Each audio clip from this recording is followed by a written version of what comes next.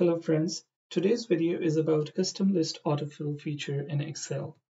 You might already know that you can write a list of month names by just writing a name of one month and then dragging it down to get the list of all the months. But what if I want to write a list of, let's say, some fruits or some countries in the same fashion? For example, if I want to write a list of names of South Asian countries, I can do that. By the end of this video, you will learn how to use this option in Excel to create a list of your choice for autofill. If you have some experience with Microsoft Excel, you may already know that you can write a list of month names in the following way. You can write Jan, and then you can select the cell and drag it down, and it will give you the names of all the 12 months.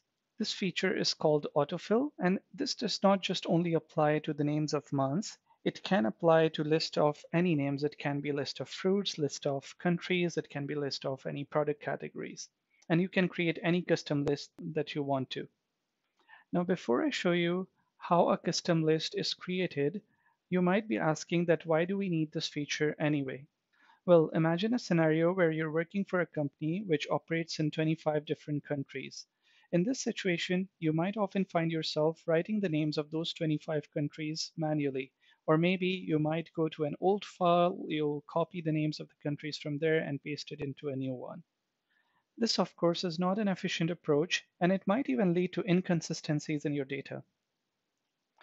In such a situation, a custom list autofill will help you save a lot of time. Now let's see how we can build our custom lists. Let's just assume that I'm working for a company that operates in the following South Asian countries.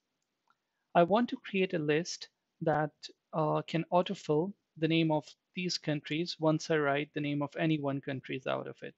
So for now, my Excel is not configured to do that. If, for example, I write the name of the first country and then I try to drag the cell down, it will just copy the name of that country in all the cells. This is not what I want. I want it to populate all the cells in the same sequence as this one. In order to do that, I will first go to my file, then I'll go to Options, then I will go to Advanced. I'll scroll all the way down where I will see an option for Edit Custom List. Over here, I have the option to add a new custom list. I will click on this cell and give a range which defines the list that I'm interested in. I'll enter it there, and then I'll click the Import button. So our custom list is now set up. I'll click on OK, and then OK again. Now let's just see, I'll go to a fresh sheet, or maybe a fresh sheet over here.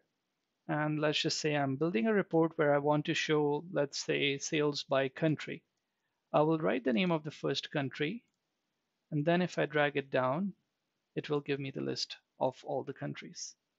Not only this feature works when I drag the name down, I can drag the name upwards as well. So for example, if I write India over here, and if I drag it down, it will work. And if I drag it upwards, it will work as well. Another cool option in this feature is that this custom list does not only apply to the current workbook, it will apply to all the workbooks. Let me show you by an example. I'll close off this workbook.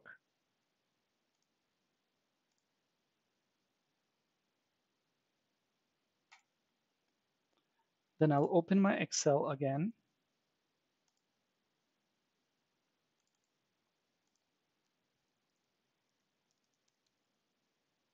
And if I write the name here,